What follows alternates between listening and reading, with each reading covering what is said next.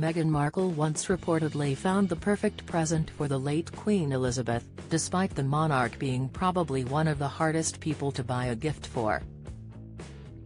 Just months after Prince Harry and Meghan got engaged, Meghan gifted the Queen a singing toy hamster, which the Queen's beloved corgis went on to maul to pieces, reports The Mirror.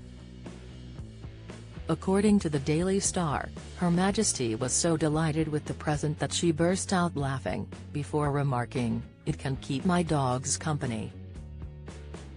A source said, Meghan bought a little hamster that sings with a little rope for Her Majesty.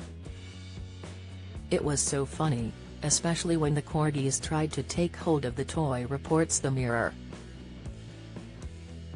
On Christmas Eve, the royal family often give each other presents as a reference to their German lineage, and it's thought that they do jokey gifts as they already have everything they could ever want or need. The source revealed that they have a traditional way of arranging their presents, too. They said, the gifts were on trestle tables in the white drawing room where the names were at each table for each family. Many traditions the Queen introduced prior to her death were kept going once she had passed, including King Charles inviting his family to Sandringham during the festive season. The Prince and Princess of Wales joined the King and Queen Camilla, as did Charles' siblings Princess Anne, Prince Edward. Royal Christmases also feature a morning trip to St. Mary Magdalene Church, the greeting of well-wishers, and a family lunch with turkey and all the trimmings.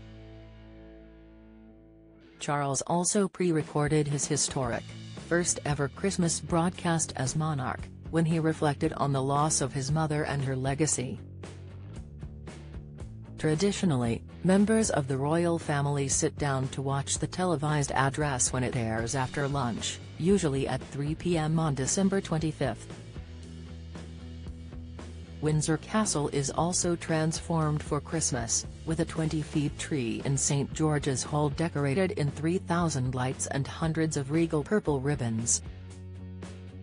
It takes a team of 4 staff from the Royal Collection Trust 2 days to dress the Berkshire Royal Residence's festive trees.